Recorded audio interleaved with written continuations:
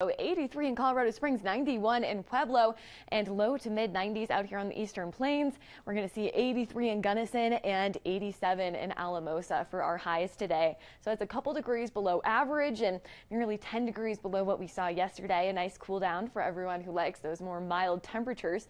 Now, as for those rain showers and clouds moving in this afternoon, let's take a look at our futurecast. You can see 1 o'clock we'll start to see some moisture here along I-25, and then we move into the evening hours, and most of that moisture moving out toward the eastern plains by 7 o'clock. Still, though, could see a scattered shower or two along I-25 in the evening. All drying out, though, by the time we get to the late evening, and we're just stuck with some partly cloudy conditions for our overnight as well. Overnight lows are going to be cooler than usual as well.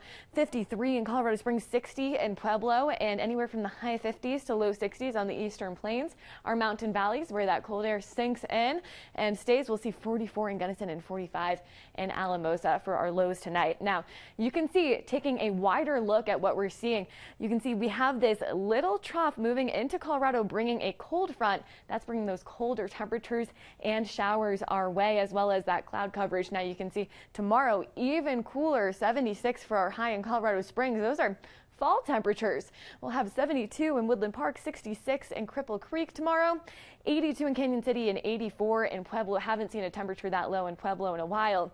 So lucky for them in the Steel City, they'll have a little bit of relief from all of these hot temperatures in the 90s that we've been seeing, and even triple digits. Now out on the eastern plains, we're seeing mid 80s tomorrow as well, and almost a rinse and repeat when it comes to that precipitation. Let's go through the hours though. 1 o'clock, as I mentioned, showers along I-25, but the only difference that we're going to see is the chance for those showers to really linger out on the eastern plains into the late evening. Look at 11 o'clock on Sunday.